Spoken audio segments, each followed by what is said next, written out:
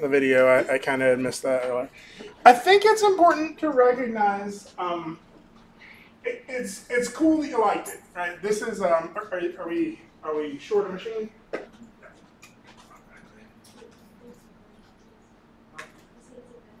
don't know. This one should. Actually, I think I know who this is.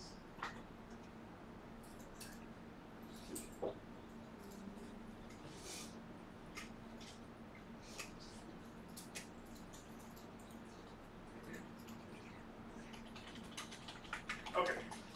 So I think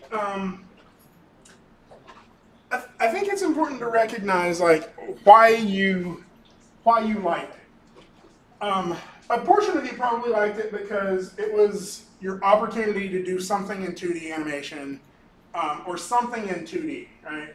3D is just not like, you're not digging that just yet. Give it time, you may change your mind on it. You may start to love the 3D part of it. But these last two exercises, I kind of gave you the opportunity to play around in some 2D. If you're enjoying that, there's more opportunities to do 2D in the animation concentration later, but recognize that it is, just like the industry, it is heavily moving toward 3D, right? We have much more 3D animation in this concentration than we do in 2D animation. Doesn't mean we don't graduate people who are doing 2D animation. We have a couple of people, Brett Ackley is working in 2D animation. Ryan Brown is working in 2D animation. Ryan Brown did an internship with Cartoon Network on Adventure Time. So it is possible, but if you're really liking the 2D part of it, the opportunity to do more 2D work is probably going to happen in the visualization concentration. So you have to kind of weigh that. If you hate the 3D part of it, then maybe the animation concentration is going to fight you more and not give you the opportunities to do the parts you want. What you could consider doing is taking visualization and doing your electives as animation classes, right?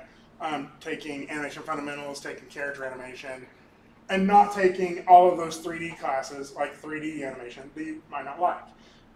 I'm kind of working to make the animation concentration more 2D friendly, but changes at the university level are slow. Like it's not like I can be like, hey, we need a 2D class. I'm going to hit the new class button, and suddenly it's there. Like to get new class implemented takes, at a minimum, probably a year, right? So I'm starting the process of getting a 2D animation class, hopefully on the books before too long. In the meantime, what I usually do is I teach that 2D animation class every other summer. So probably not this coming summer, but at least the next summer. It may be this coming summer if I have enough interest in it. I'll offer a 2D animation class over the summer. In the meantime, I have a lot of the class footage from last 2D animation class on that same YouTube page. So if this is something you're digging, spend some time and play with it. Like find the thing that is you're liking and do more of it. Right? Some of you may have liked this project because I took some of the technical barriers out of your way. Right? How many of you used Piscal to do this? Right? Of those people who used Piscal, how many of you had used it before? So that means everybody else who raised their hand, right? That was your first time using it, and it did not take you very long to figure out how to use it, right? So you were able to go from not knowing how to use that software to being able to get some form of result that made you happy without a huge learning curve, right? You didn't have to spend days and days and days remembering shortcut keys and learning the interface and learning how to navigate. You were able to figure it out pretty quickly. And because of that, you were able to see results that probably made you feel good about your work, right? That's a good thing. That's how art works, right?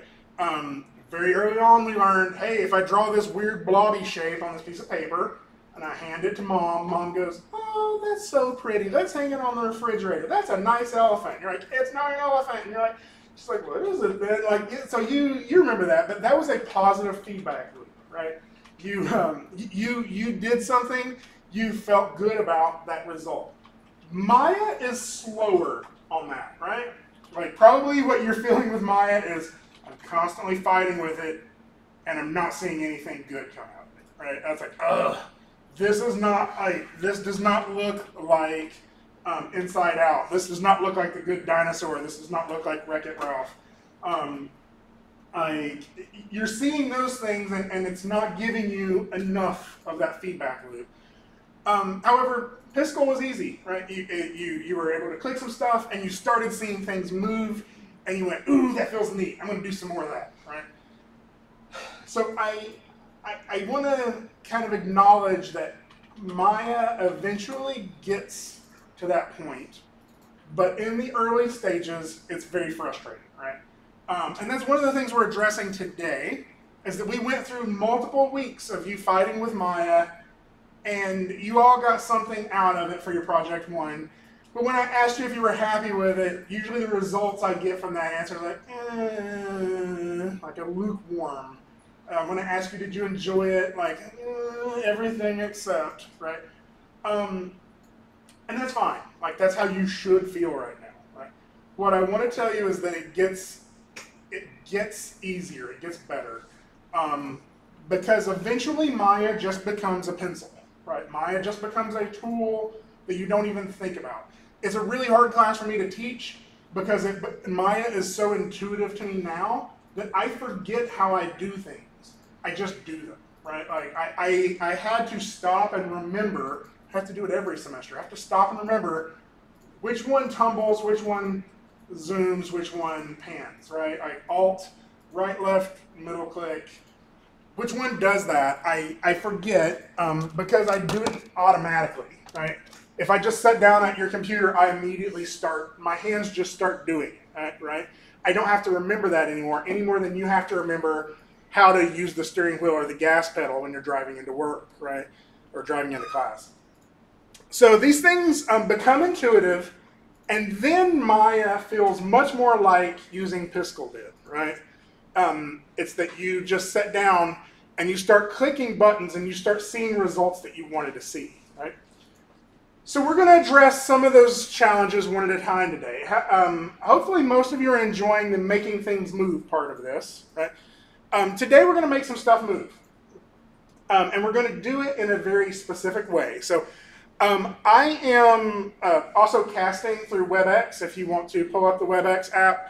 Again, for those of you who don't remember where that's at, it's under the Greg tab, this WebEx thing here. This will allow you to see what's on my screen, on your screen. That way you can kind of not have to look up and down so much. And again, I'm recording. So I would go ahead and open Maya, but recognize that what we're doing in class today, I'm not going to ask to see later, right? This is, if you're gonna follow along, it's just so you can learn those buttons, just so you can try the things I'm trying. I would encourage you to go ahead and try it as I go along, and ask questions when you get lost on stuff. Like it's always very kind of frustrating when like I think everybody's like following along, and then somebody asks a question at the end of the lecture. Hey, I missed that very first part. Could you teach that whole class again? And I'm like, stop me when you have the problem, and I can fix it then, usually really easily, and you can kind of keep up. But if at any time you're like, I don't want to keep up, I just want to listen and see what he's talking about, you learn the way you want to learn, okay? To follow along with this, though, we're going to make a couple of objects, and we're going to shift into a different view, okay? So right now I'm looking at Maya in the perspective view, right? I'm just going to create a box right there. And if you want to create one too, that's cool. You can make it whatever object you want to, but a box works pretty well for me. I want to see this from a side view, okay? So there's a couple of ways I can do that. Right now, I am in my perspective camera. If I tap the space bar, I go to all four of my views here, right? So this is my perspective, top, front, side. I can choose either of these that I want to use. The other way I can do this is if I hold down the space bar here, and click on the word Maya, it lets me choose views there. And then the other way I can do this is if I go to panels, right now I can choose my perspective camera from there. But if I go to orthographic, I could choose my front camera. Right? So I'm just going to use my space bar and I'm going to go to my front camera. And I'm just going to animate in this camera just so we can kind of clearly see what's happening. Okay? So I'm going to hit W to kind of move this over to here. Right? And then I need, let's say, 3 or 4 more of these. How do I get a duplicate of this box? Control D, right? Now, I want to point out what happens with Control D. If I open my outliner, you'll see I have P-Cube1. And if I hit Control D, it just makes another one just like it, right? And then I can move that over. Okay. Now, what some of you are in the habit of doing is Control C and then Control V. Now, watch what happens when I hit Control V.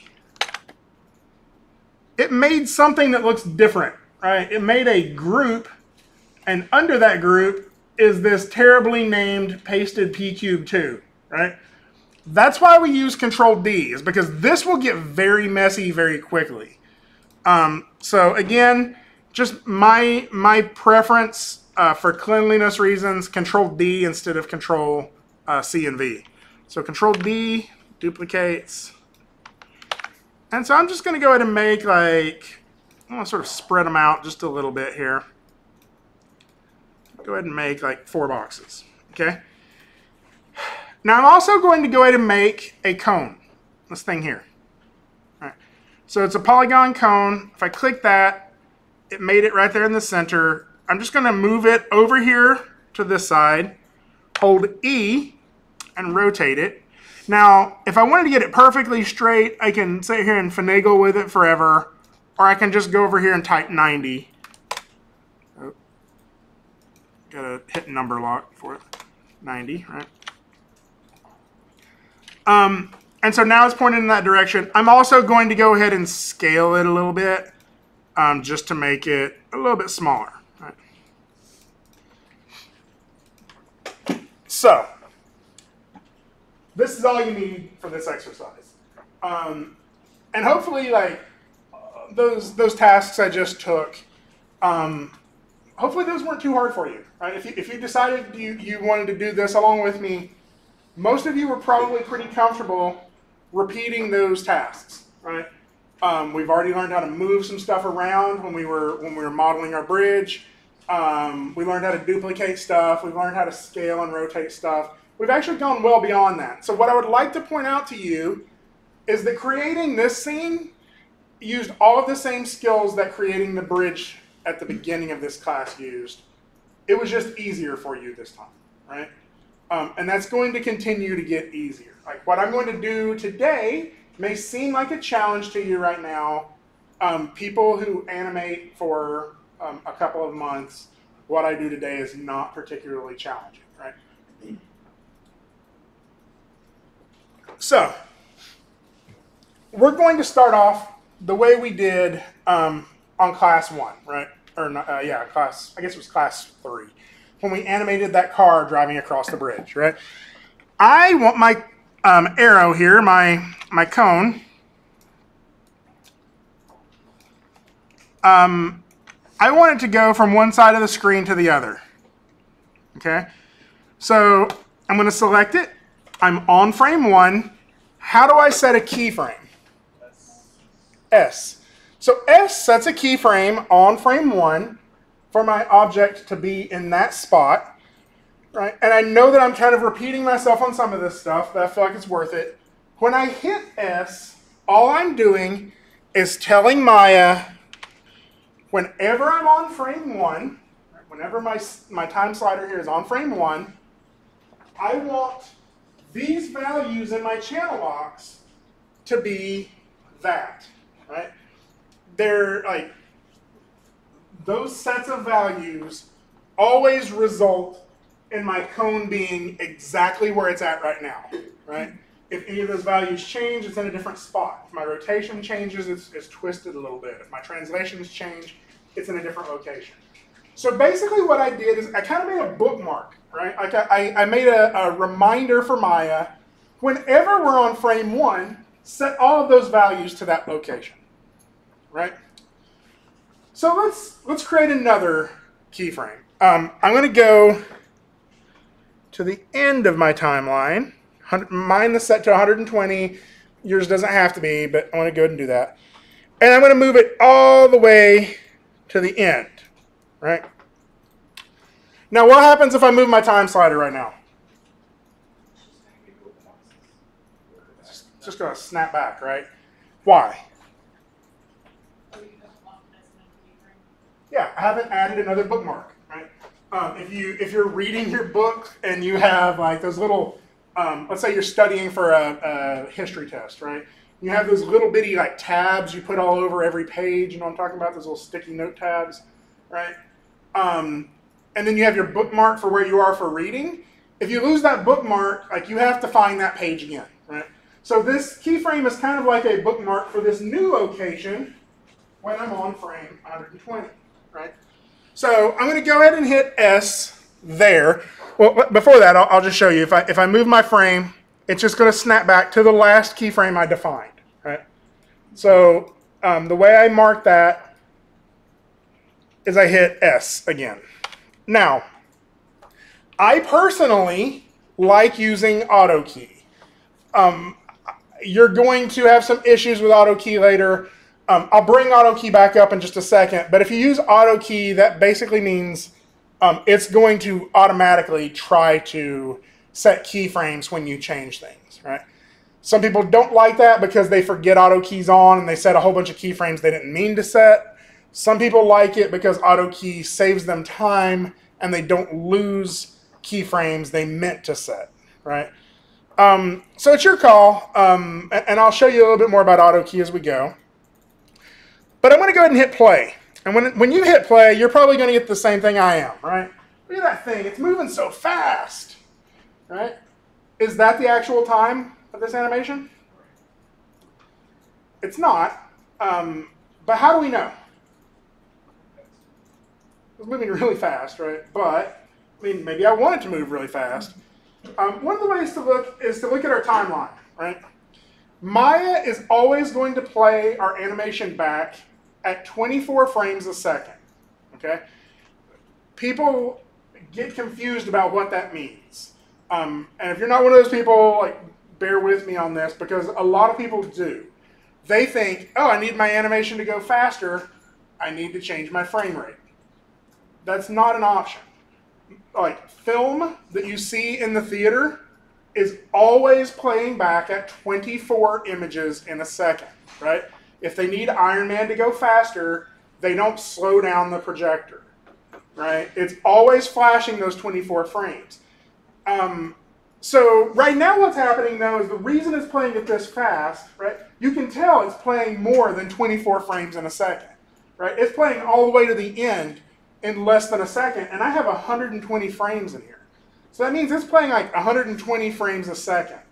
The reason it's doing that is because of a setting I have turned on. And I know we've already talked about this, but it's worth reiterating. Right-click here, go to playback speed, and you'll see that what it's set to right now is play every frame free, right? What that means is Maya is using the resources from my computer to play back every frame of this animation as fast as the computer can play it, right? If I had a super complex scene in here, it may be trying to play it at 2 frames a second, right? But I have a really simple scene, Maya is able to play this really fast, so it's just flying, right? I want to see it always playing back at the accurate speed of the animation. So I need to set this to real time. So now when we watch this, this is the speed of my animation, okay? Just before I move on, why would Maya ever want to play every frame? Like, why would that be set on automatically? Anybody have any ideas? Okay. Because some things require Maya to know what happened on frame 10 before it can interpret what should happen on frame 11. Okay? And so we're going to see this in a good example of this is like a water simulation, right? So not necessarily that ripple, that boss water you had before, although that does kind of require that. Let's say if I'm pouring water out of a cup, right? That is a very like procedural physics calculation that happens one frame at a time. And so if it skips any frames because it's trying to play it at real time, it's going to mess up that simulation. Okay? So there are times when we need to switch this back and forth. On Project 3, we'll have to switch this back to play it at play every frame instead of real time, right? But we'll go back and forth. Recognize that if you want to see the actual speed of the animation, it needs to be set to real time. So now my arrow is traveling from one side of the screen to the other, and it's traveling pretty slowly, right? What if I wanted that to travel faster? How would I make this travel faster?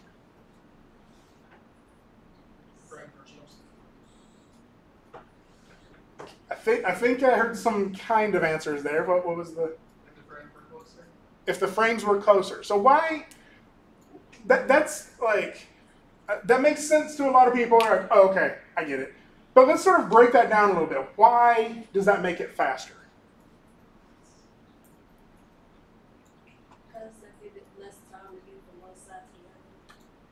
Right. It takes few, because frames are always going to be playing in 24 frames a second, right? So if I want that object to travel from side one, or from the beginning to the end in 1 second, I need that to happen in 24 frames, right? If I wanted it to take 2 hours, right, then I need a ton of frames, right? And so it's the number of these frames apart that these keyframes are that controls the timing. The fewer frames that it takes for an action to happen, the faster that animation is going to appear, or seem to be. We learned this probably in our flip book, and we probably learned this in the GIF as well, right? Some of you are like, I'm going to have my character run across the screen in these 50 flip book pages, right? And you did that, and then when you started flipping through it, it's like, wow, he doesn't look like he's running at all. It looks like he's in slow motion, right? Or maybe the GIF. Maybe you're like, I need this ball to bounce up and down. Maybe, at the top, it just takes 1 frame to go to the bottom, right? And when you watch that in your GIF, it's just flickering, right? So you learn timing a little bit as you go, but it's actually pretty easy. It's the distance between your keyframes on your timeline is how we change how fast this goes. So if I wanted this to get to the other side faster, all I have to do, I'm going to hit stop here. Can you see my keyframe down there?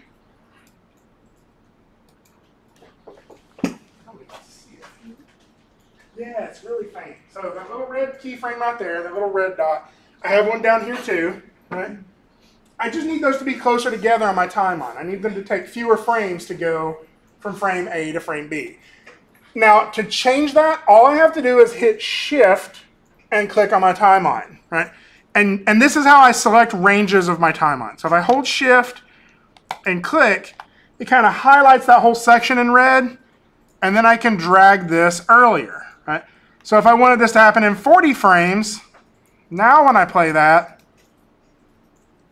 my animation is much faster, right? If I wanted to happen super fast, move it down here to 10 frames, right? And now my animation is extremely fast, right?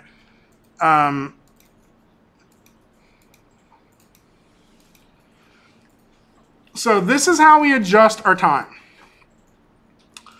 I'm going to go ahead and give me a reasonable amount of time. Let's see what 80 frames look like.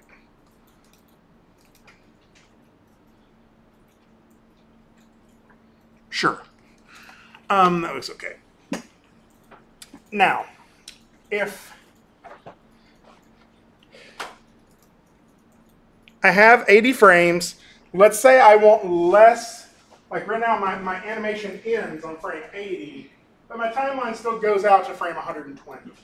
Let's say I want my timeline to end at frame 100 or at 80 instead of 120. That's what these numbers here in this little box here is for, right? I can slide my timeline around, but these numbers at the beginning and end will change that. So 200 is the maximum range of my timeline right now. This is as big as I can scale it. I can set that to 10,000, right? And like make this enormous timeline. I don't really want to do that. I'm just going to go ahead and set it to 80. And that way it ends right there.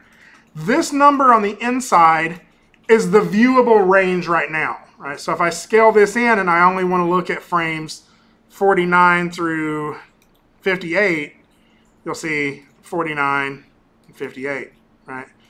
So let's go ahead and set that to 1 and 80 as well. Now, I can always change this at any point. This is just for convenience of my viewing of the viewport here, right? Or of the timeline. So, last thing here before I move on. What if I'm unhappy with this keyframe?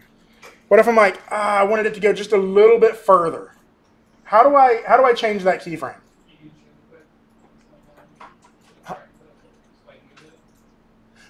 Well, I can move it, but like, what if I just wanted to change like where the actual arrow is in the scene? What if I wanted it to move further past that point?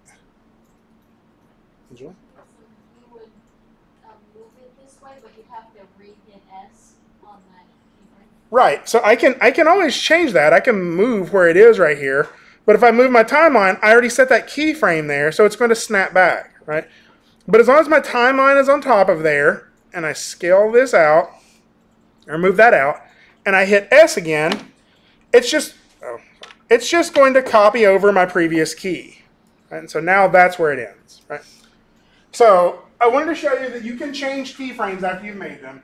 If you need to delete a keyframe for any reason, you right-click on your timeline and hit delete. Okay?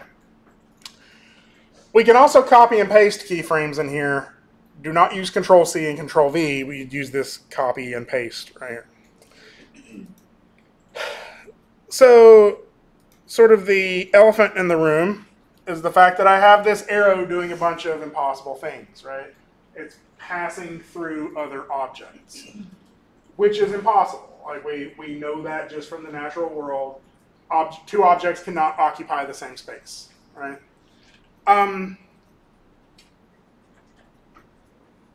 So I'm going to make this animation.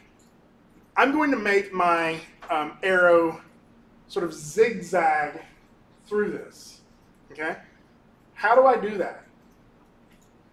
Like, I want it to be like one of those obstacle course cone things where it's like, you know, driving through an obstacle course. What do I need to do to make that happen? So I need to set more keyframes, right? It's important to remember that Maya is not an animator. You are an animator. You are the one controlling this, right? So whenever the computer needs more information, it's like not going to come up with it. It's going to ask me, right? I'm the one who can control this.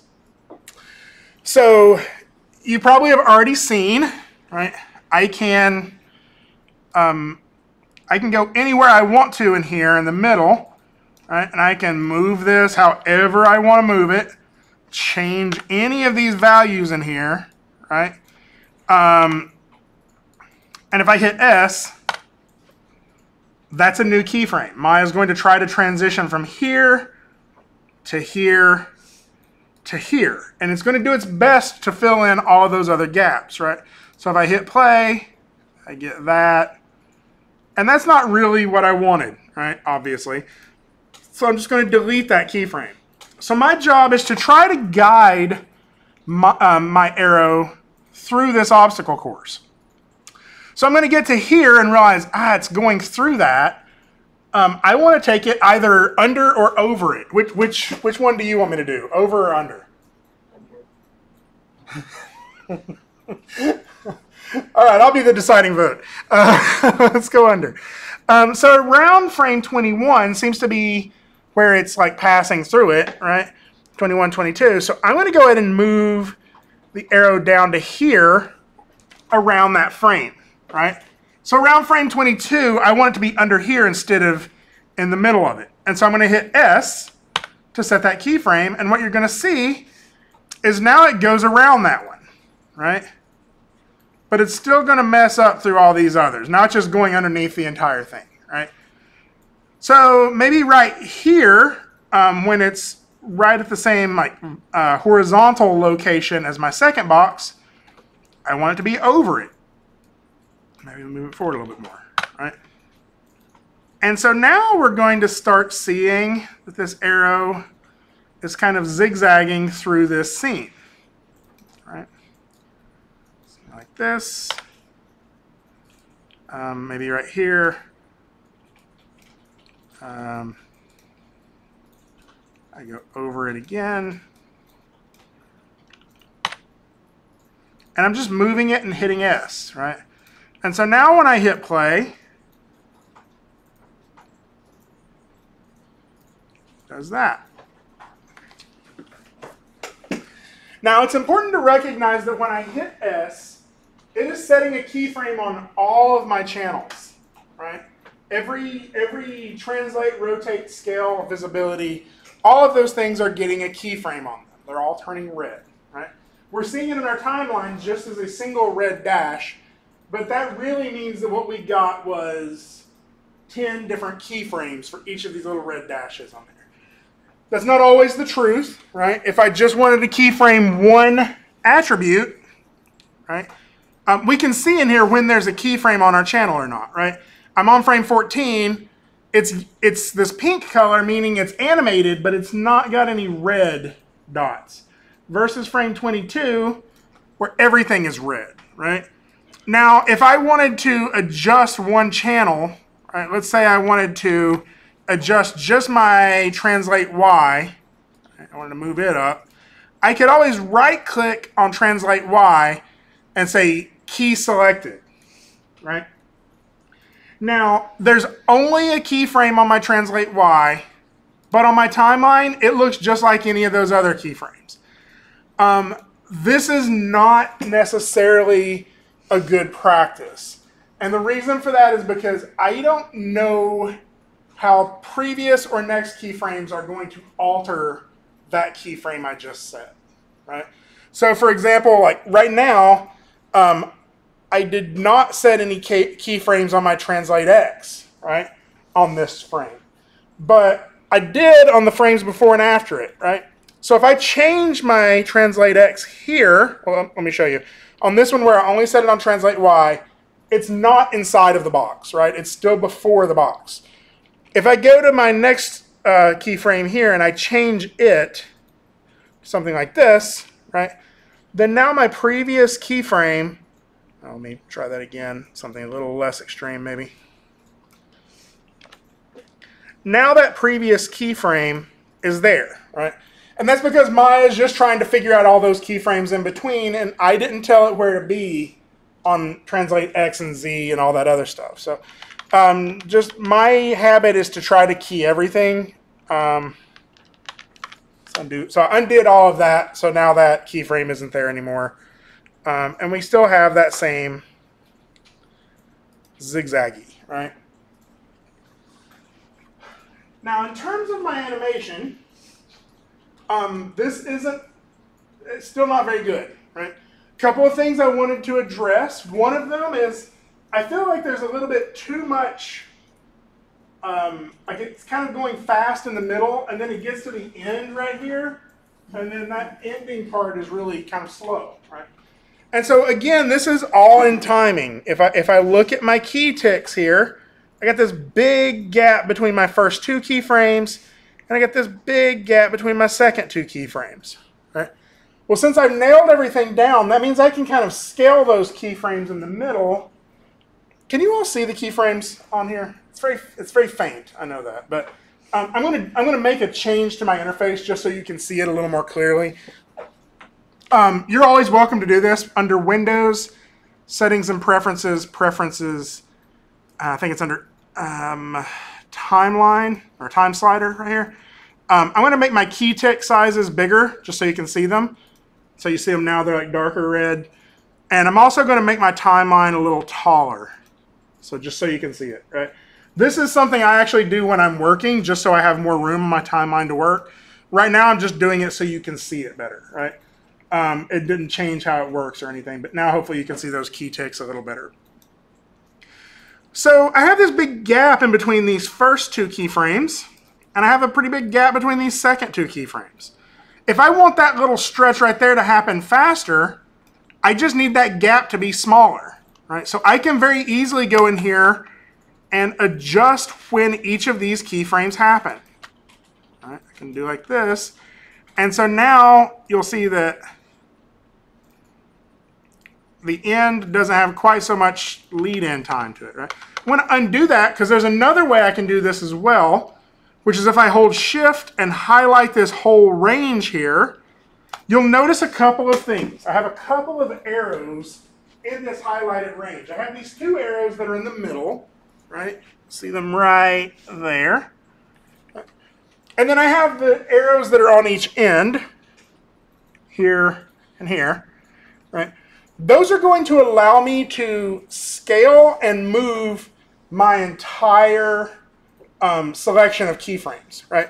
So if I click these middle buttons here, I can slide all of this earlier, right? I can make that animation start earlier, and it has this huge amount of time at the end, right? So if that's what you want, you're the animator, right? I can also stretch this out. So if I select all this and I grab one of these at the end and stretch it, I can more like evenly distribute all of these keyframes to where the timing is a little more even. Now there's a problem with doing this, which is right there on frame 31. You'll see that I have a keyframe. I have that key tick, right? But where I stretched it, Maya is going to stretch it sort of mathematically, right? And numbers don't always divide evenly, right? So if I, if I scale something up, sometimes I end up with 33 and a half, right? Well, a half isn't a keyframe. So the annoying part about this is if I hit S again right there, you'll see that on frame 33, I have two keyframes. And Maya's like, wait, which one do I listen to? Or which one am I paying attention to? Which keyframe is the real decision? So I'm going to undo that. And what I'm going to do is I'm going to select all of that range I scaled, right-click, and say Snap. Okay, and when I do that, it's going to snap my keys to whole keyframes again, right? And so now if I make a change to this, it will just copy over my old keyframe, okay? So that is a problem that a lot of people run into. Right. So now that's looking a little better. To me, there's still a little bit of a timing mistake right here. It's a little bit slow going from there to there. Maybe I'll scoot that one earlier. So let's see what that looks like. There we go. That's looking better. But it still doesn't make complete sense, right? I've just been moving it, but my arrow, let's think about how you walk around, right? Let's say you're going to go to the bathroom down here at the end of the hall, right? You're not just walking and then you suddenly start going diagonally toward that bathroom, right? Usually things when they're traveling kind of aim at stuff, which means I haven't really, this is always in the same rotation. It's always rotated at 90 degrees, right? So I can go in here and add extra keyframes to make this look like it's sort of aiming, right? So maybe at the beginning here, as it starts traveling down, I would just add an extra keyframe where it's pointed down, right? And so now, it kind of points down, goes back straight, and it starts going up here, maybe right here in the middle, I want it to point up. So I hit S again. So I'm adding more keyframes, but I'm controlling my animation more now, right? Goes back to straight. Maybe as it's coming down here, I do the same thing again.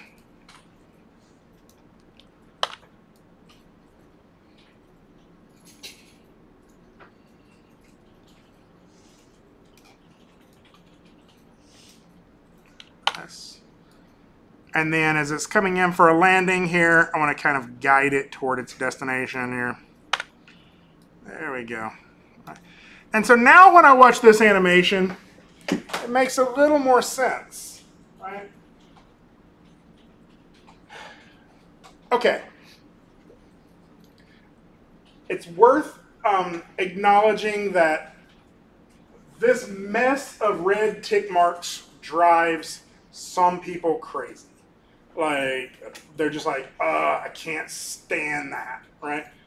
And I get that. Like, it feels very unorganized. It feels like you're kind of forcing it to do what you want it to do, like with brute force, right? You're just like trying to, make it fit with a hammer, right? You kind of have to get over that. It takes a lot of keyframes to clearly define a complex motion, right? So these keyframes are your instructions, right? And just like you can't, like if you were programming something, you couldn't make a complicated action happen in a computer program with a single instruction. It takes a lot of instructions for this thing to operate correctly. Now, how many of you this is making sense? Like you feel like you're kind of getting this, right? Okay. So the exercise today is going to be for you to kind of do something similar than this. However, before I get into this, I'm going to show you this other part of Maya that's going to make your brain hurt a little bit, okay? Because we've been saying all along, Maya is figuring out those keyframes in between, right? It's like I defined where it should be on frame 13. You can use your greater than, less than keys to jump from keyframe to keyframe, by the way, and that's really handy. And I defined where it was going to be on frame 21. So 13, 21, 13, 21. How does Maya figure out where it should be on frame 70? Right? The answer, how many of you like math? Let me just ask you that first. 2 people, right? I actually saw some head shakes in the room when I asked that, right? Most of you, I just ran into this a lot. Most of you like fight with math. I think most people fight with math. My personal opinion is that happens because math is kind of forcibly taught, and like people don't always learn at an early age that there are some actual kind of neat stuff happening in math. And like the people who get excited about it, they get excited about it. The rest of us like feel like it's a chore. And so it's going to be a little bit of a disappointing statement when I tell you that the way Maya figures this out is with math, right? You're not going to have to do math, but you are going to have to understand that this is about numbers. Like when we create a location for this object, we're just putting numbers in that graph, right? And Maya can understand numbers really easily. Maya counts really well, right? And so it's just doing a transition between those numbers, right? So we've had to do this before too, right? I'm sure you all had to do this in some class, probably even in elementary school, where they were like, let's graph your height from the age of 5 to the age of 10, right? And like it's this theoretical, at the age of 5, you were, I don't know how tall you would have been, like 60 inches, right? Does that seem about right? But then by the time you were 10, you were, 78 inches, I don't know. And at the age of 7, you were, halfway between that, and you draw all these points on a graph, and you connect them together, right? That's all Maya is doing with this, is it's creating a graph of these inputs that I'm giving it, right? Whenever I move the object and hit S, I'm giving it another data point. And Maya is going to generate a graph for those data points, okay? So what, right? Like you already learned how to set keyframes. Just hit S to your little heart's content. The problem with that is you'll notice that when I watch this, it's a little like wonky in spots. Like it's a little jittery. Like it's got like some shaky motion, right? And if I want to make this clean, I could go in there and meticulously change every keyframe until it starts to clean it up. And that is possible, but our eyes are not great at tracking like what that little change is. Like I feel that something, particularly here at the end, doesn't feel right. It's like the rotation's like off or something. But my eyes aren't able to like pinpoint exactly what it is, right? However, our eyes are able to notice drastic changes in patterns. And when we look at a graph, if you're looking at a graph of your, how tall you were, and you saw a weird spike right in the middle, you'd be like, wait, I must have wrote that number down wrong, right? You can spot like these inconsistencies in the graph. So the way we do fine control of motion after we've set all these keyframes is with a graph editor. I'm going to show you that today. If you are really like ambitious, I would encourage you to play around in there. Go ahead and save your My file first before you do. But and you don't have to save this one. I mean, like for the exercise. But when you get into that exercise, if you're really feeling like a go-getter, hop into the graph editor and let's see what happens when you make some changes. The next project, we're going to be using the graph editor pretty heavily. So let's go ahead and open it up just so you can see it. The easiest way to open it, Windows, Animation Editor, Graph Editor. So there it is. Another way that I usually do it in class, just so you can see it better, is you can also go to your workspace tabs here and choose the animation workspace. And what it usually does is it opens it up below your viewport, right? And so then I can go back to my front view. Yeah. Now, when I click this, I get this mess of curves, right? I get all of these different graphs in here, right? And so what this is each of these curves represents one of those channels in your channel box, right? So your translate X value, right now it's at negative 2.499, but if I move forward a little bit, now it's at negative 6.8, right? That's your translate X. And if I click on translate X, you'll see that there's my graph for that, right? So maybe one of the issues that I'm having is the fact that my curve doesn't, or my arrow cone, whatever, doesn't seem to be traveling at a constant rate, right? It kind of changes a little bit there, changes a little bit toward the end. The other thing I can look at, my translate Y, that is my arrows up and down, right? I think. Yeah. So this is, and if we go look at our translate Z, nothing is changing because that's how, like that's the depth channel. And these rotations, nothing is changing until rotate Z. So the only ones that are actually really changing at all are those three, right?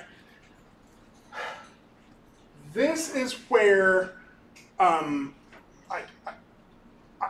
know just from having taught this for a while, a portion of you right now are like, I hate that. I'm never going to use that, right? This is the biggest challenge that animators face, is that you think that you're coming in here to make something like all artsy and make it move, and then I'm like, yes, we're going to manipulate curves all day long. We're going to adjust graphs. It sounds like I'm like, turns out you're in accountancy. This is not animation at all. We're going to make pie charts, right? Like that does not sound exciting to you. Again, this is a tool, right? And this is actually a very powerful tool. I love the graph editor. Yes. Sorry, how do you use that tool again? So the way I brought it up here is I just changed my workspace to animation right down here. But you can also get it through Windows, Animation Editors, and then Graph Editor. So it's that top one right there.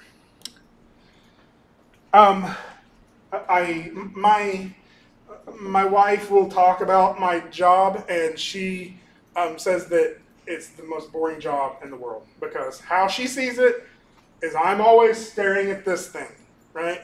Like it's so boring. He'll sit there forever and just like tweak little curves here and there, right?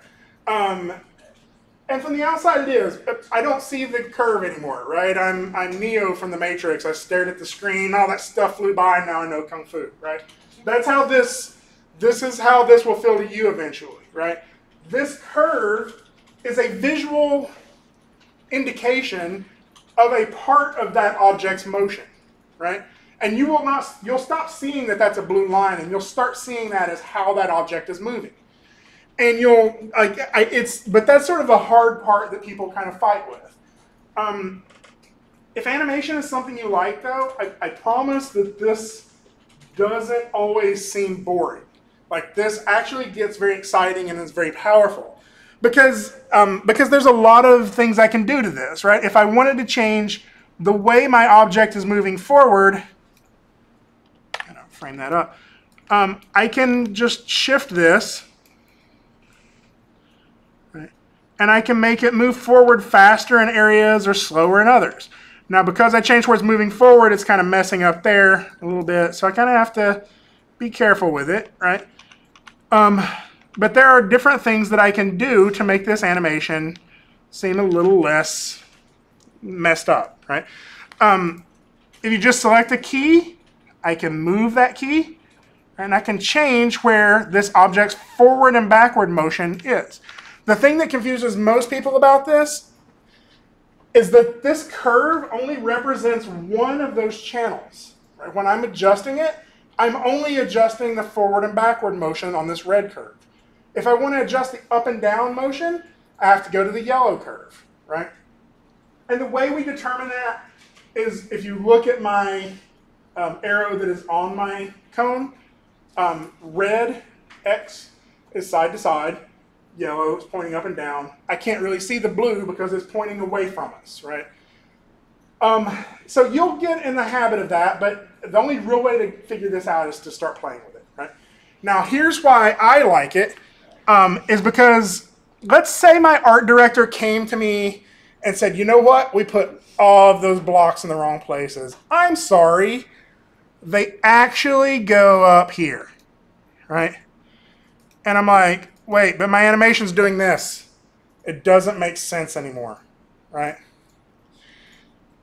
Guess I have to start over from the beginning. I don't. All I have to do is fix that curve, right? So that's my translate Z, my up and down, right? And you'll notice that if I move this up higher, I can get it above there again, right? So I could go ahead and do that for each of these, or I could just grab this entire curve, shift the entire thing up, and now my animation works again. Probably needs to go a little higher. Okay. Now, I think that a lot of that like wobbliness is happening in here. So the other thing you can recognize is that I can grab each of these keyframes and move them, but when I grab them, they also get this little tangent handle, right? And I can adjust how that transition happens with that tangent handle. I think most of that wobbliness is happening because of that. Right? And I can probably do something like that.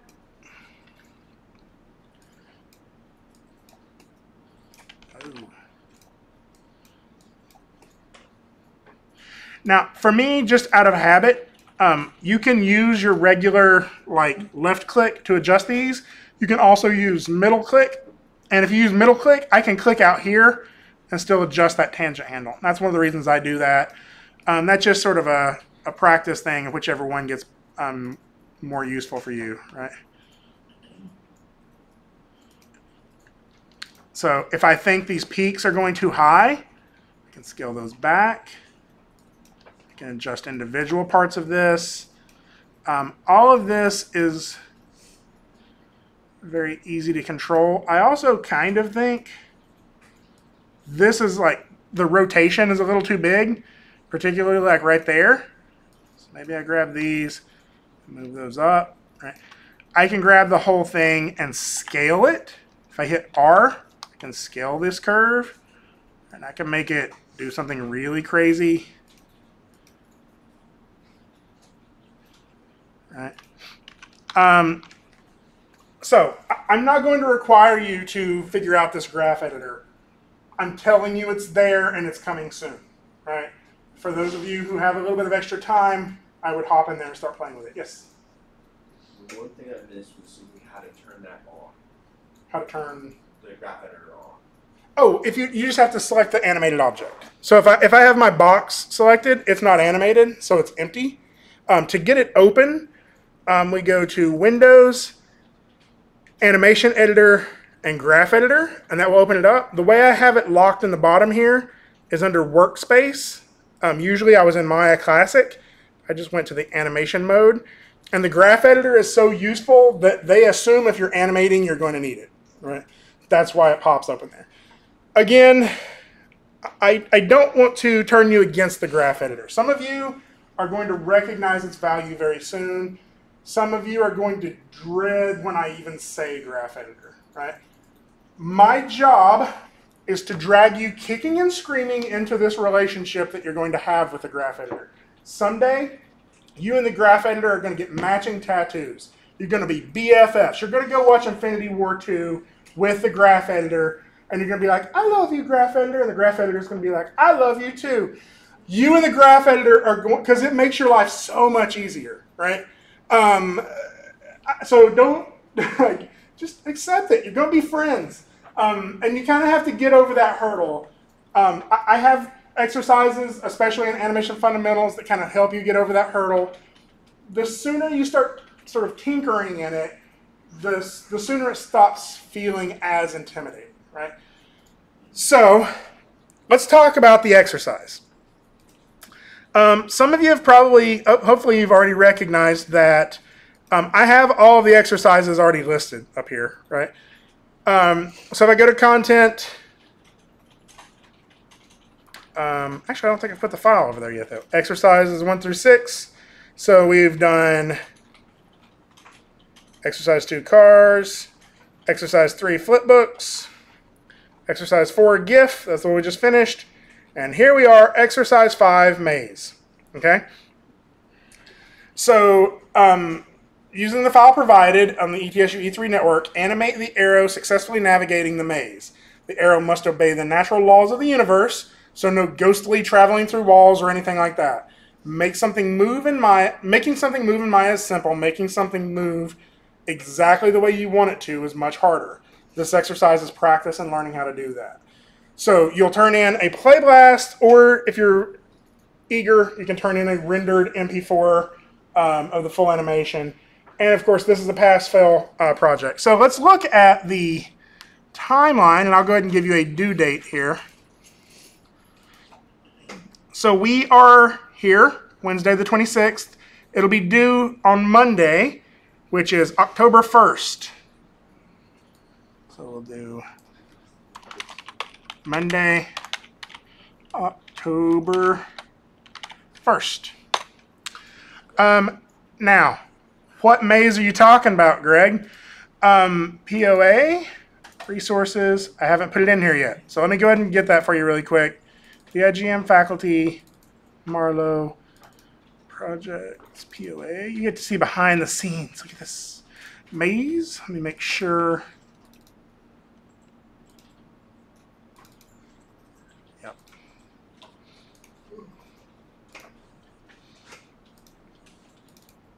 So under Greg, POA, resources, paste that in there. Copy that whole folder. Before you get all eager, do not go in here to scenes and just double click on maze, okay? Because if you do, then you're going to lock that file for everybody else in class, and everybody's going to get mad at you, and just don't do it. Like, copy the maze folder to your desktop or to your hard drive, right? It should be small. File, before you do anything, file, and you're going to set your project down here at the bottom, set project, and then click on the maze folder and hit set. That's telling Maya where to save all of your images, where to pull all of your files from. So now when I go File, Open Scene, it takes me straight to the maze.mb file. Okay? Don't save on that thing. I don't really care about that. This is what you get. Okay? And you'll see that there's no animation. You have to make this maze, this arrow, eventually get to the exit. Okay? How you get it there is up to you. If you want to take it on some wrong turns, if you want to have it encounter some monsters, whatever.